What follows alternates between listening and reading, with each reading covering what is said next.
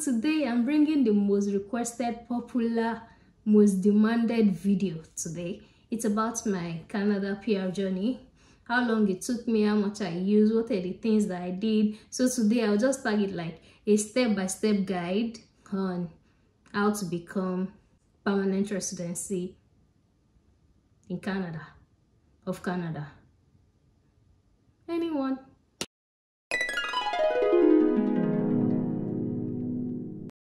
Hi guys, welcome back to my channel. So if you are new here, kindly click on the subscribe button. Please grow this small community. It is so important to me because that is how I know that I am actually contributing my small quota to help people back at home. Yes, please subscribe.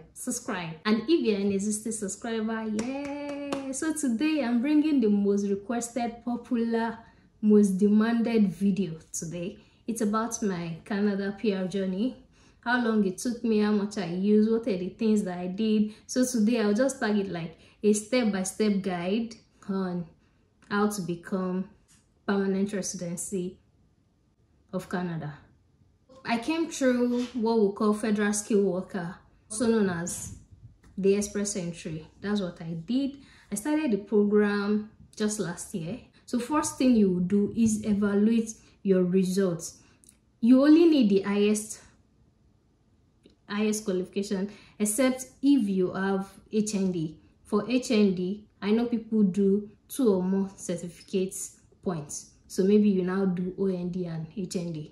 But I started with transcripts because it's like the longest thing. They have a timeline. It takes longer, maybe because of the school that I went. So I went to LASO. LASO took forever for me to send or verify my transcript to evaluate your results. You can either do it with ICAS or you do it with WES and some other bodies that I don't know. But for ICAS and WES, those ones, they are the popular ones that people use. I did mine with WES. So you go to, I'm going to drop the link, the portal for the WES. You go to the WES site. Please ensure you pick the immigration, not for academic purposes. There are a lot of rejection when you use academics for immigration and immigration for academics. Please, for this purpose, it is evaluate my results for immigration purposes. You pay $250 Canadian. How you make the payment is to reach out to any of your friends to help you make the payment here, and you send the equivalent amount to them, or you can use your MasterCard, USD MasterCard, to make the payments. I remember we use USD MasterCard in my own case. So you use that one and you make your payments. After the payments, they are going to send you a reference number. That reference number is what you are going to take to your school to tell them you want them to help you send your results or your transcript to WES. Now for LASO, I did it online. I think most of the schools too, you have to register online for your transcripts, especially if you're using it for school or for immigration. When we paid online, I know for LASO, I think everything was 15,000 then for masters. Then they started the process. The transcript got to WES in like 1 month. Please note, you cannot send the transcript yourself.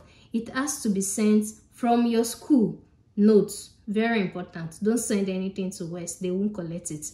So when LASO sent mine to WES, after 1 month, then WES will now send it back to the school for them to verify the results. Do you know LASO collected extra 35K to just verify results, to just reply to their email like we were the one that sent this transcript to you. They collected 35K. Ha!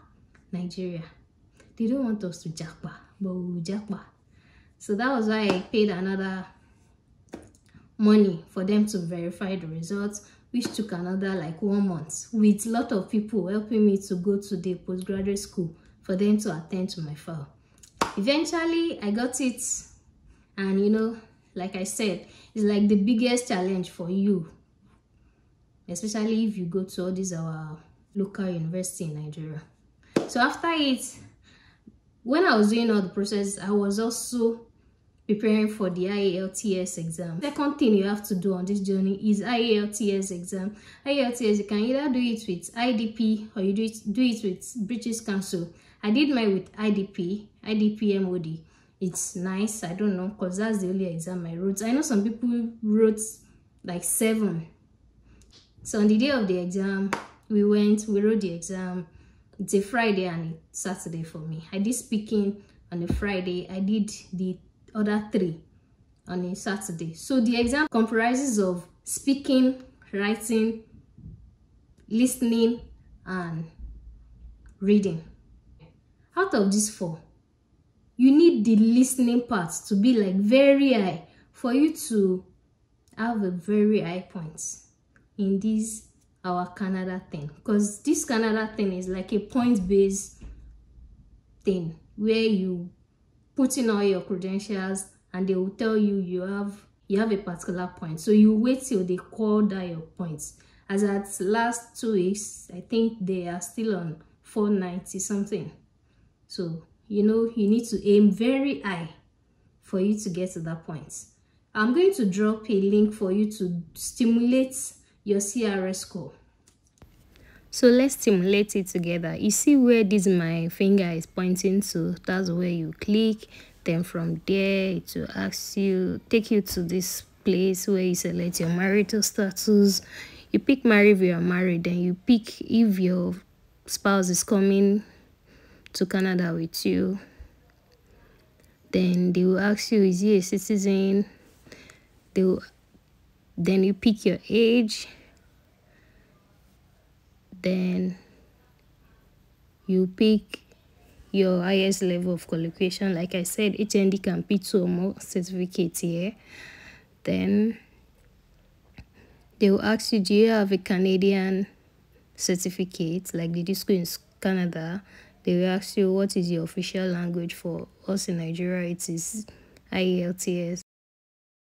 Then you pick your language points. Pick it by faith anyway and read too. Then they will ask you, do you have any other language?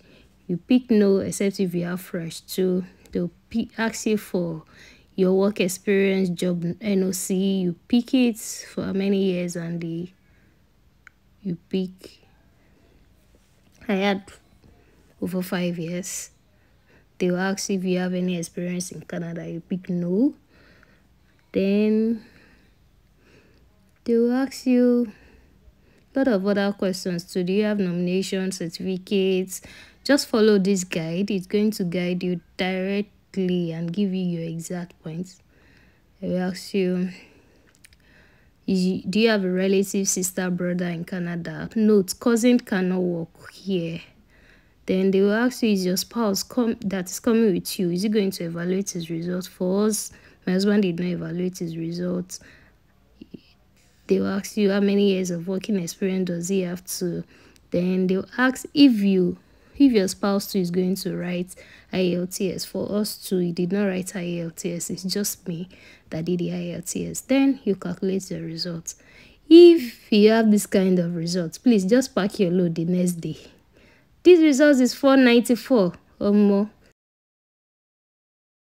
So those are the 2 you need. The 2 most important things you need to enter into the express entry pool. I advise you start with West, because our process in Nigeria is still like manual. It takes longer time, and all of these things, they have their expiry period or validity period.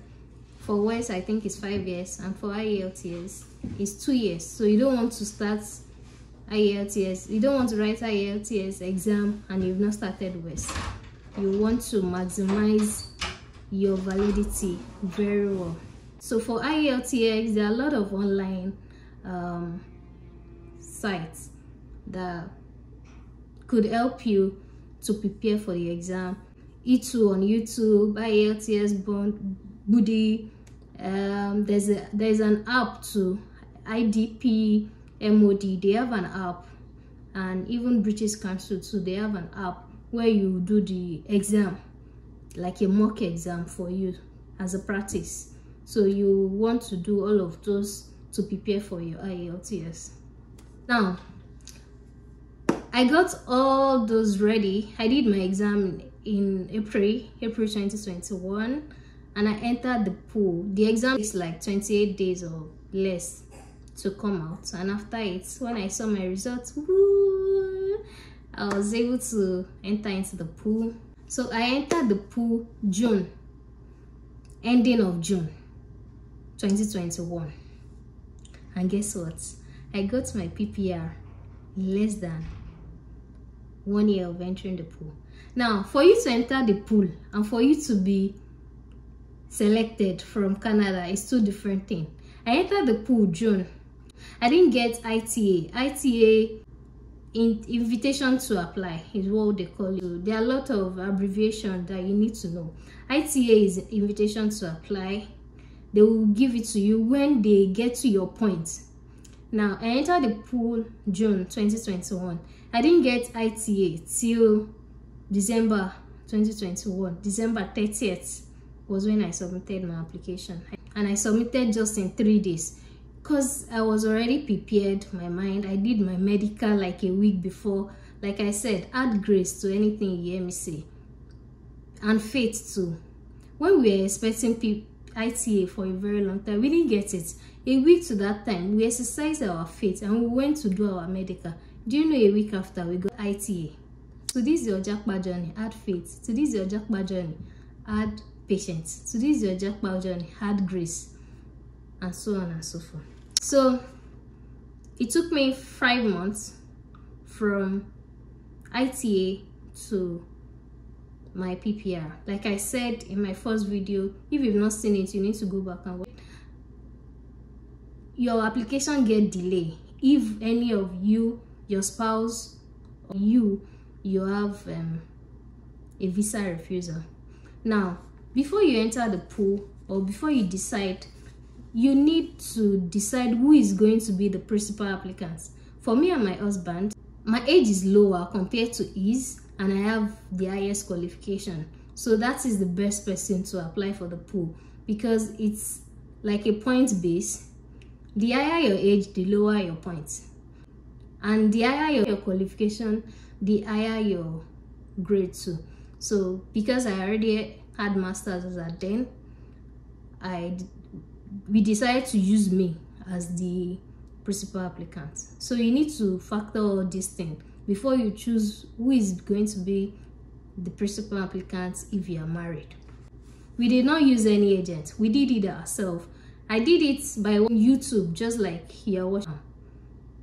I got motivated by Tolulokpe Solution. I know she doesn't even know me, but the day I saw a video of we are relocating to Canada, that was last year, February. That was when she posted the video. That day, I decided I'm going to go to Canada too.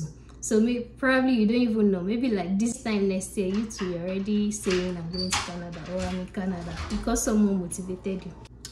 And because Canada is a point-based system, they calculate your work number of years. They calculate your number of years that you've been working, like work experience. For me, I started working for like 6 years. So it's a perfect one. You need at least 3 years so that for you to max out the points for the work experience part. So which was perfect for me. And you want to check your NOC. NOC is like the code that gives you the perfect description, job description that you know in Nigeria for your work experience. So I'll put the link for the NOC for you to check the perfect match. Please, this work experience, job experience is very important. I know someone that got disqualified. They rejected the application. The person had to start all over again because of picking the wrong NOC. Now, the link that I'm dropping here, the link that you are seeing, please check it. Just type a keyword. You are going to see your perfect match of NOC. And when you get it, you make sure you see example of the job description below it. Make sure your job description tally with what you are picking to avoid application rejection. Then For some other persons, they want to max out their points, so they go in and do French exam. I didn't do French. I only did the IELTS. So if you think you want to max out your point too, you can try French.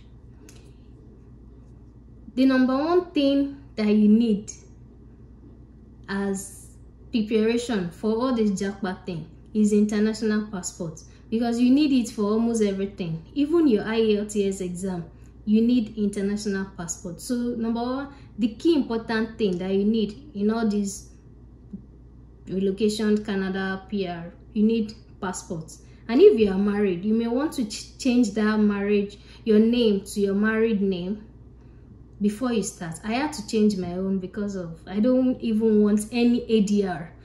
As much as possible, make your application simple so you don't have back and forth in your application. I didn't get any ADR. Reason for that smooth thing too, plus God. So you may want to keep your application very simple to avoid unnecessary ADR. Then another thing that I did immediately I entered the pool is to fill all the PMP. PMP is like provincial nomination. Some provinces doesn't allow you fill, like Alberta, like Ontario, like BC. They'll like Ontario too, they'll pick from the pool directly. But for some other friendly ones, like this my province, Manitoba, Saskatoon, and others, you can fill out their own too. So for me, I fill out everything, especially the New Brunswick. You may want to fill that one, especially because those people, they do job fair. I got like 2 from them. So you don't even want to take the risk of not filling out any of those PMP. Fill out as many PMP as possible and pick the best or anyone that comes. Oh, way now way, just get to Canada and find your way. After the ITA, they are going to tell you to submit some other documents. Like I said, I submitted my own application in just 3 days because I already did my medical a week to show the list of everything they are going to request for: your job reference, your police report, your medical, your passport photograph, your international passport, and your proof of fund. Very important. So you cannot do police reports before ITA. So as soon as we got our ITA, we went straight. That time police reports were still 3,500. Both of us did 7,000. You won't do for little children below 18. So both of us, my husband and I, we did just 335, which is 7,000. But I know now police reports is like 40,000. Nigeria, my country, alpha. And for medical too, just 2 centers in Nigeria, Q Life and IOM. We did with IOM, and I think for the 3 of us it's less than 150,000. Then you do passport photograph too. For passport photograph, we didn't stress. We just went to Studio 24 because they've been doing it for everyone without plenty shalaye, so we just did with them too. Then for job reference, on that job reference, you have to check. They have what they want you to put on the job reference. So you cannot just put anything. Like they want your salary, they want your job roles, your supervisor or your manager or your HR must sign the letter on letter-headed paper. Unless if they don't have a letter-headed, you don't have any letter-headed paper. But I think there are other things that you need to put, like your pay stubs and all. For me, I didn't do any of those things. I got just my letter, reference letter, because it's on my complaint letter-headed paper. So that was all I used. So please make your application so simple, not too much shalaye to avoid ADRs, because it's not like US application where you go for interview and anything that is not clear they ask you. For this Canada, you don't even know who is handling your application. Maybe the person is happy, or maybe the person is not computer, it is human being like you and I I know mood now. Maybe the person, I don't even know. Just pray that whoever is handling your application is in a good mood or something. So you want to keep the application. Do you know how many applications they assign for the person for you to now start doing your necessary thing on that application? Go necessary. So we did it to the simple barest. Anything they want is just what we give them. If they are not asking for anything, we did not give them. People get ADR because of lot of shalaye. It's just too much, not clear. Not get any additional documents required. ADR, additional document required. Then you have to submit in 60 days. So all these things that I said you will submit to them, your job reference, your proof of fund for your medical, your PCC, your passport, your everything. And if you are married too, tell you to put evidence of your marriage. So for this part, so be careful. In Nigeria, they only recognize our federal logo. That logo on our marriage certificate is the only thing you can use. Please don't use church certificates. Lot of rejection because some people use church certificates or mock certificates as marriage certificates. Please and please, it is only federal marriage certificates. That our logo, that Nigeria too, that's what they are accepting. Thank you. For all the money that you will use for this relocation to Canada, you need proof of fund. That proof of fund is not what you give to them. You just need to put it in your account for, it has to be in your account for like 6 months. And you use official exchange rates. So you will see the proof of fund, the required amount in Canadian dollars, but they will use the official rates of your country. So for me is less than 8 million for a period of 6 months. We did not do bank draft, we did not do investments. The amount was in our account, trust me, for 6 months without touching it. I know it's like our savings account, so we're just adding money to it. You can add money to it, but you cannot withdraw for it to get reduced. I hope you understand. So for the money part, how much you require to relocate to Canada, aside the proof of fund that you are saying, and it depends on the number of your family, like the total number of people in your family. For us, it's a family of 3, and it was less than 8 million. Apart from having money in your savings account or joint account as a couple, you can also use some other things to show proof of fund for Canada, or e.g. like gift deed, like treasury bill, investments, 25% of your pension, etc. So aside that one that you're not going to spend, the number one is your West that I said is 250 plus the